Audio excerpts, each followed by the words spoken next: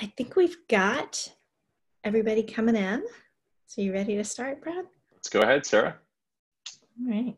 Well, hi everyone. Welcome to our What's New This Wednesday webinar. This is our series that we started a while ago, and we will continue every Wednesday at noon Eastern Time.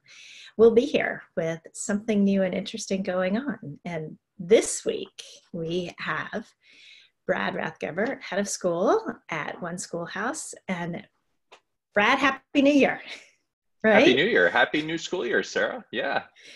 I know that for us, that makes more sense in September, doesn't it?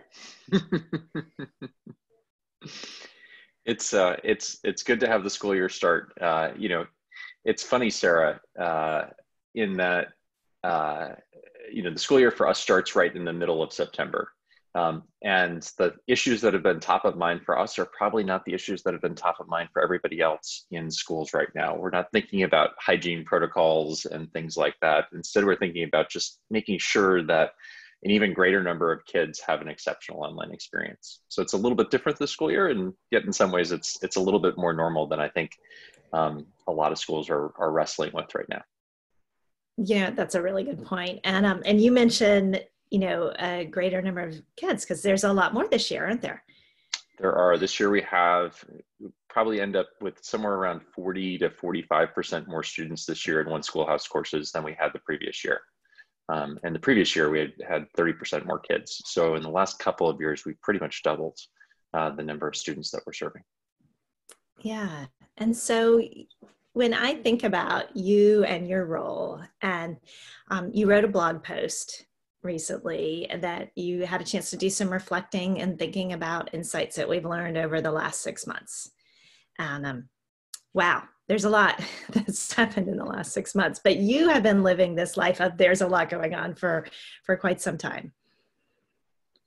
Yeah, Sarah, it's funny, as I've been talking to school leaders and association directors and folks kind of within the independent school worlds, one of the things that really struck me is that that a lot of school leaders right now are feeling like I felt when I was helping to start the online school for girls, One Schoolhouse, back 11 years ago. Mm-hmm. It seems that we're kind of like in startup mode. And in startup mode, you're constantly iterating, you're constantly changing, you're constantly rethinking things. Quite frankly, you have sleepless nights and you have days when you're not your best self because you're changing at such a rapid rate. It seemed to me that it was just so similar to what I experienced years ago, the type of environment that school leaders were in these days. Of course, the big change was, or the big difference is, I went into that with eyes wide open and kind of wanting to get into that role, whereas most school leaders, this was kind of forced upon them. And yet, in a time of constant change, you're learning so much about who you are as an organization in really important and impactful ways. That's such a good observation. One is there's the startup mode because you want to be in, and startup mode because everything's changed. But then that ability to have some discernment and to see some things that you may not have seen before. Before I ask you about that, when you think about startup mode and sort of what leaders might want to have top of mind as they're in that, you mentioned that they're iterating, and certainly, we know school leaders face scenarios where, okay, here's what's going to happen. Oh gosh, new updates, new news. That's not what's going to happen. I have to change. Right. What are some ways that leaders can manage being in that environment? I think the first thing is just to be kind to yourself. know that you are in this kind of topsy-turvy world, and take some time as best as you possibly can to be kind to yourself. Know that you're not going to be as quote unquote perfect as you can be when we're in a normal school cycle, right? Like in a normal school cycle, there's kind of milestones and mile markers and guideposts that create this kind of cyclical process, right? So we know that every September we're doing this, and every October we're doing this, and in November we're doing this, and December is this. In this mode, that's just thrown off the loop. you know, right. maybe people aren't thinking of in kind of the startup mode, but it's almost like you're back to being the first year in that leadership role too, where everything is new at you, everything is different. And I think that folks really just need to take time for themselves in this space too, and to just be kind to yourself and not be too hard on yourself during this time. Yeah, and you mentioned sleepless nights, and I think that's one of the things. I think when you get to that point where you're having those sleepless nights, it's time to say, okay, we've got to figure this out. And Lori Palco, who teaches a course for us, talks about the idea that you know, if you're on an airplane and you're carrying somebody with you who you're responsible for, you've got to put on your own oxygen masks so that you can take care of them and get theirs Yeah, on them. And I think that's some good insight there too. absolutely. So, so you wrote the blog post, and you divided into kind of three sections, and then you have some really interesting questions in your piece. And so, my favorite question, which is in that middle section, is what structures were sacrosanct in a pre-COVID world that we learned we could live without? Tell me about some of your thinking behind that question. It's my favorite question too, Sarah. Um, uh, so in a typical life of a school, we are constantly running from this event to that event to the next event to the fourth or fifth or sixth event, right? And we recognized over the course of this spring that we didn't necessarily need to be doing all of those different events. That we probably could strip things down to the essence of our school culture and the essence of the traditions that we wanted to continue. I remember back in the spring, we said to schools, if you can, make sure that you have an archivist throughout this time, somebody who's documenting out what it is you're changing and why, and what the impact has been on the school culture. I think that that's important going through this school year too, because you're making a lot of changes to simplify down to the core of what the school is. I particularly think that this is an interesting question for schools to ask, having sat on an administrative team at an independent school for a number of years. I remember when I was an administrator at Holton Arms, we had 3 or 4 3-hour-long administrative team meetings a year that were just devoted to figuring out the calendar for the upcoming school year. Literally, we had like Wow. 5 different buckets of like, these were level 1 events, and these were level 2 events, and these were level 3. And we went through and figured out how all of them fit into the calendar of the school year. It seemed crazy to me at the time, a little bit, you know, like we were doing so much. And we never kind of stepped back and said, why are we doing this much? Do we need to do this much? I think independent schools have been in this rush for the last 10, 15 years of adding this and that and the third thing, adding this program, adding a makerspace, adding this language, adding all of these different things. And I think that this is a real moment for us to kind of step back from all of those things that we've added and start to figure out the real meaning behind the work that we're doing, and making sure that what we're actually doing with our students has deep meaning and ideally ties really well to the mission of the school and the outcomes that we're trying to reach. So I love hearing that you had some of those long meetings, because I always wondered when I was sitting in those calendar meetings, surely this cannot be this hard. And yet it seems like it is. And Vinny Vrotny at the Kincaid School has done a presentation at a few different places where he's talked about sunsetting and how agonizing it is to sunset something. And I think we struggle with that as independent schools. And I think that your instinct to really look at the why, and are we living our mission in each one of those? And, you know, also, is it doing something that nothing else does? Yeah. Right. Yeah.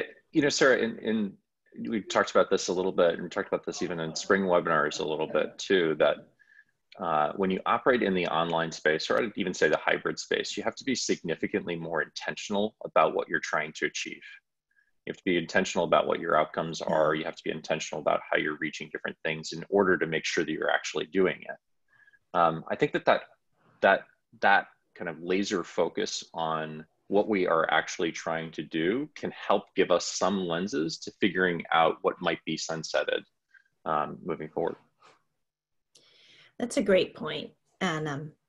And when you think about that role of the archivist, you mentioned that, and I just think that's so important. If there's a school out there that is thinking, gosh, I'm not even sure what happened because we were so in motion, maybe right now is the time before you get too deep into this year to do some documenting of what happened at the end of last year, if that didn't get to happen yet. I think that's a great idea. Yeah. So how do school leaders ask the right questions? Because, one of the things that I know everybody wants to ask you, Brad, is, so what are the answers? But really, what are the questions that need to be asked? Yeah, Sarah, I think that so many of the questions that schools need to be asking are actually school and market specific. And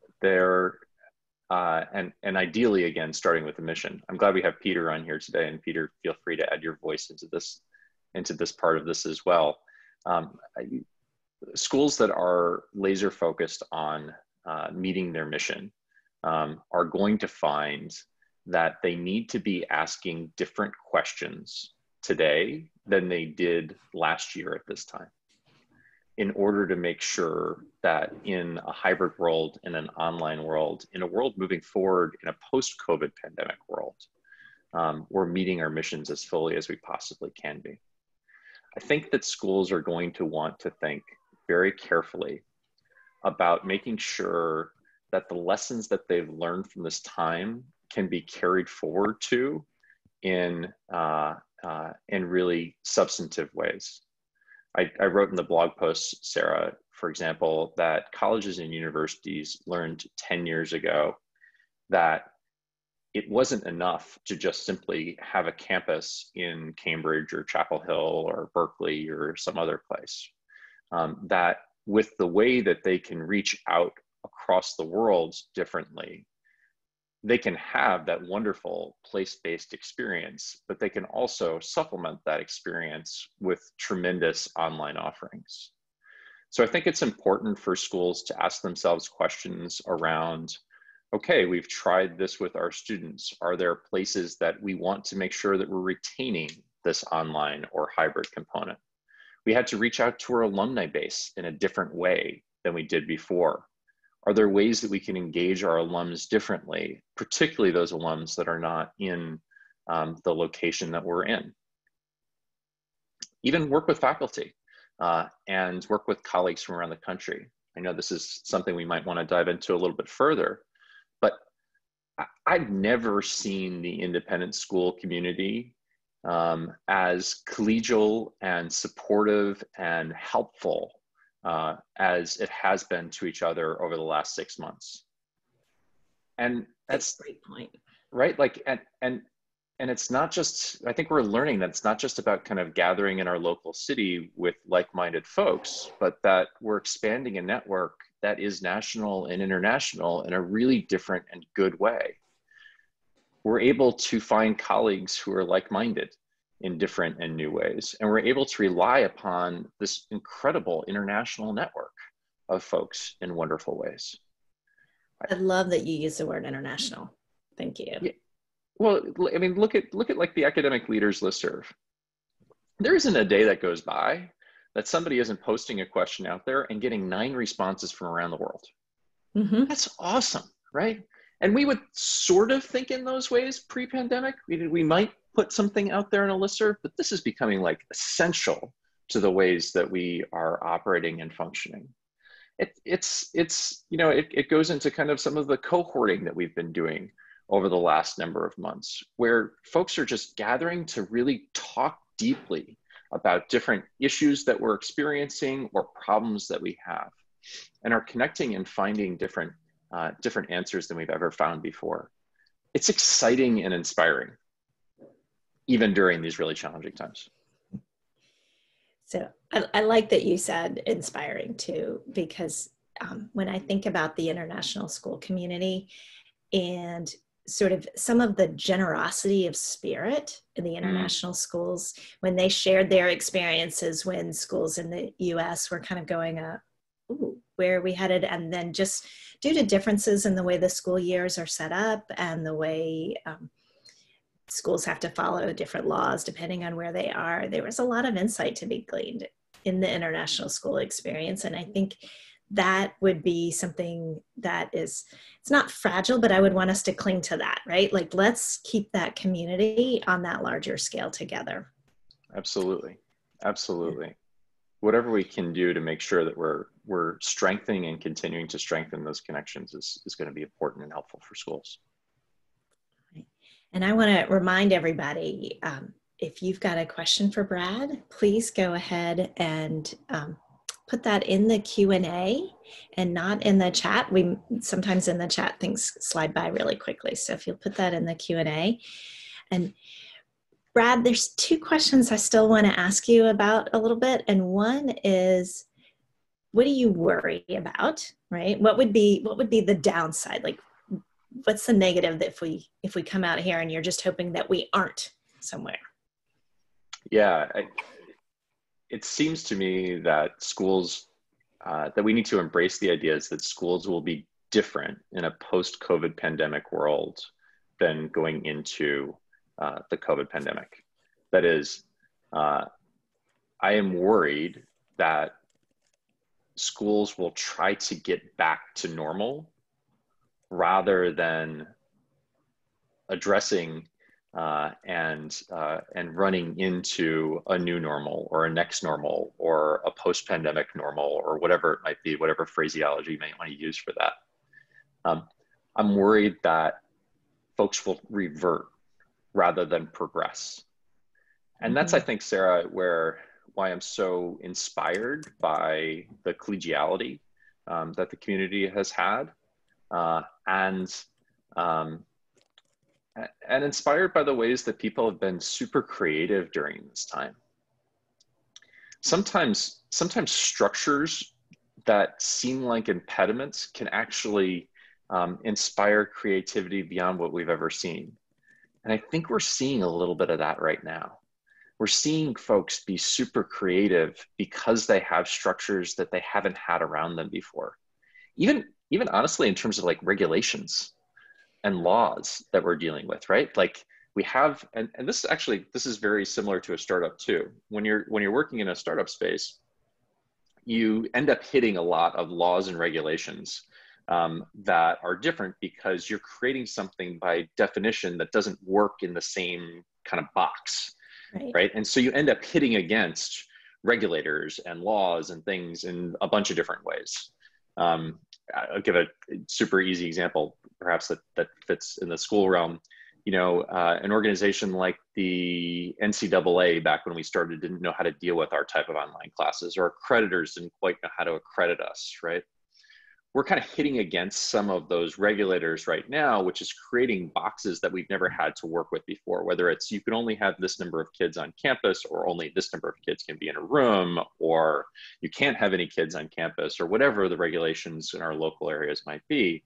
It's actually making us be more creative. It's actually making us solve problems really differently. So if we're solving these problems differently now, and we figured out ways to solve problems differently than we ever had before, we shouldn't throw away those answers when we're able to be on campus again. We should figure out how to use those answers really effectively and impactfully when appropriate for different types of settings.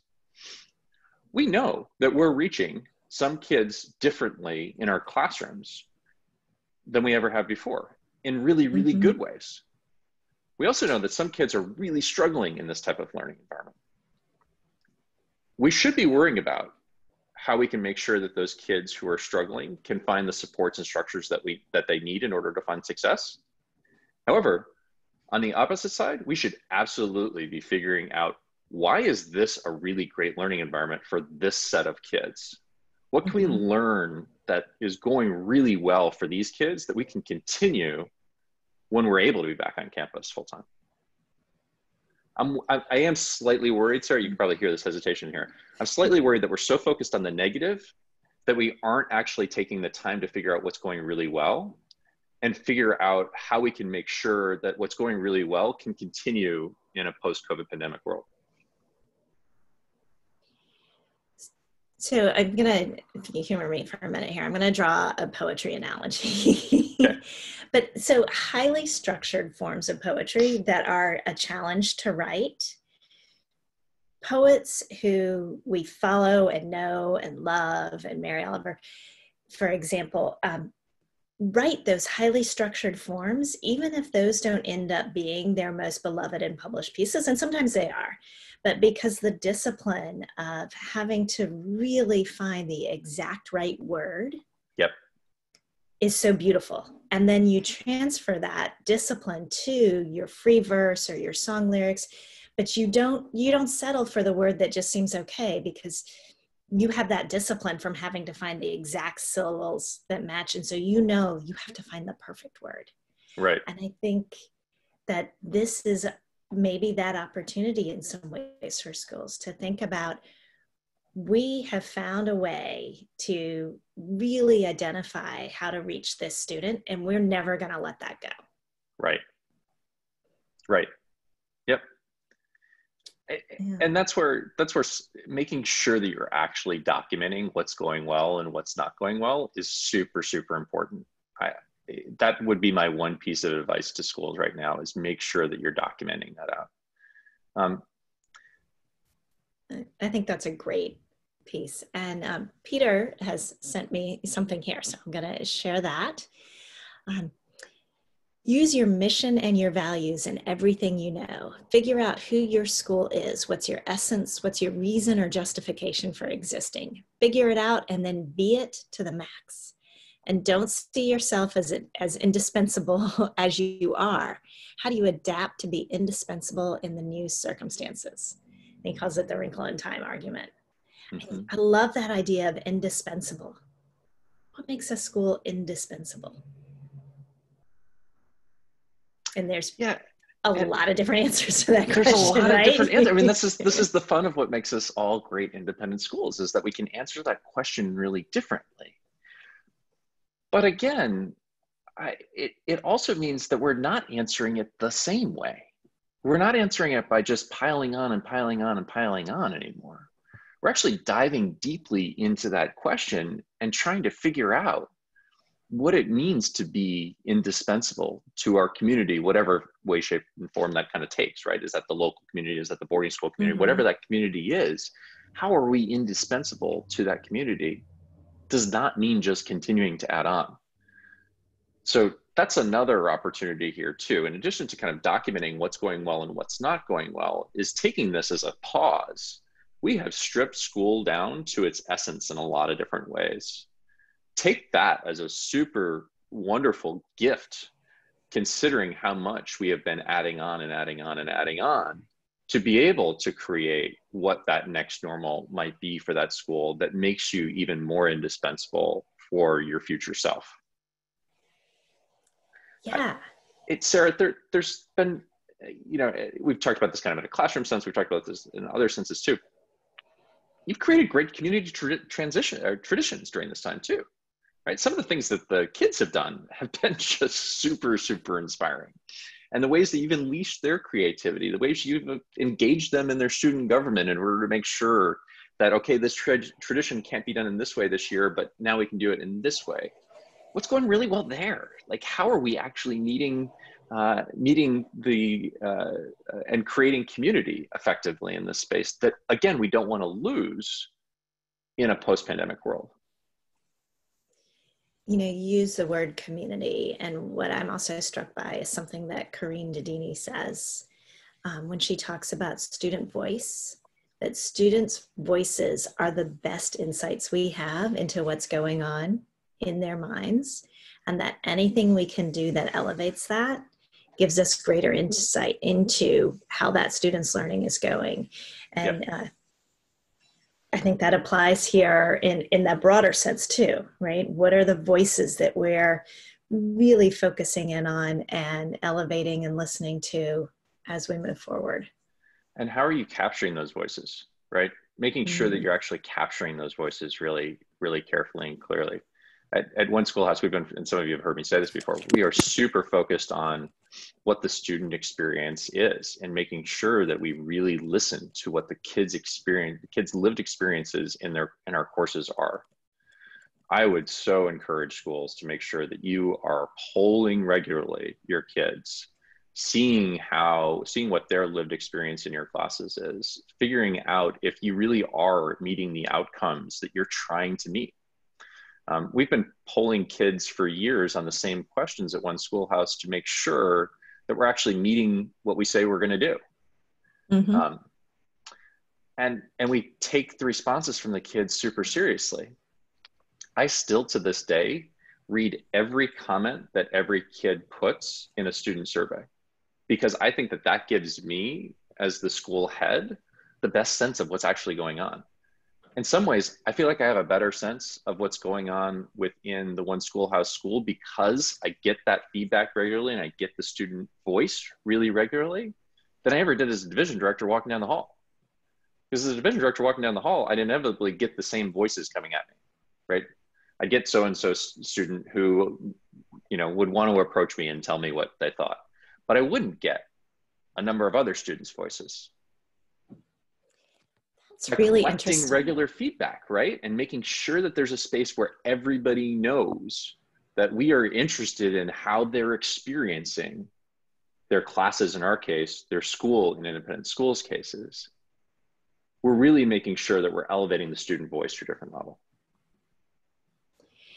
I want to just hone in on something that you said too, because you talked about responding.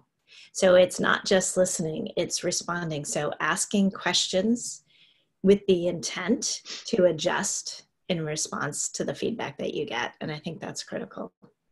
And being open about the feedback and where the criticisms are, right? Like being able to accept that and pivot. Right. So as I said, we do 5 surveys a year. We do one survey that's just 2 weeks into the school year. And that's that is probably the most critical survey that we do. The rest of them can be a little bit reflective and can help us like shift courses a little bit. But 2 weeks into the school year, if something's not going right, we need to know that and we need to address it. So it becomes really important to making sure that the student experience starts off as good as possible. I think that's a really wise message for here. We've only got a couple minutes left and we got one question in. Someone wanted to ask a question anonymously. How do leaders discern in the voices what the priorities are for needs versus wants? And that's a tough question. That is a tough question, right? But a lot of it, again, goes hopefully back to the outcomes that you're trying to achieve and the mission that you have at your school. Needs versus wants is really a huge challenge that schools are navigating, particularly in regards to faculty requests for different things. To me, it goes back to the mission and outcomes that you're trying to achieve, though. Super simple examples, right? Like relate to technology. So Sarah, I know you've talked about this a lot during kind of and other webinars. We've talked about how simple technology is the best technology. And how many times faculty members will think that they need certain technologies in order to accomplish the outcomes within their classes, when really those are wants, not needs, right? And there may be some competing example, or there may be some competing wants in there too, that make it so that you can't address or can't give what it is that particular faculty member may want. Honing in and being really careful though about like what you're trying to achieve allows you to make that decision much more carefully and in a way that can be respected by the entire community.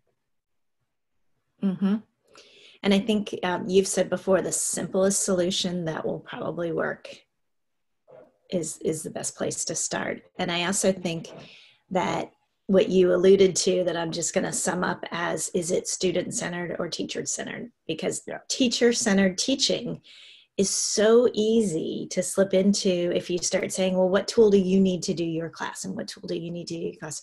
And it's not just, that doesn't just happen in tech tools. It happens lots of different ways.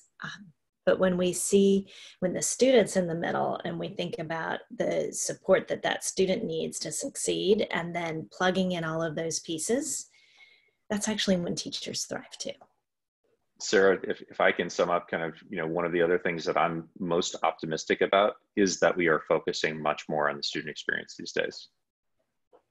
And if schools are working towards a post-pandemic normal that focuses much more on the voices, that elevates the voices of kids and focuses much more on the student experience within our buildings, we're going to be better off. I think that is a lovely way to close. So I want to thank everybody for coming here. We ran a couple of minutes over time, but I'm so glad that you said that to close us. Well, take care, everyone. Take care of each other and yourselves. And Brad, get enough sleep. Yeah, everybody, please do that. All righty. Thanks, Sarah. Take care. Bye-bye.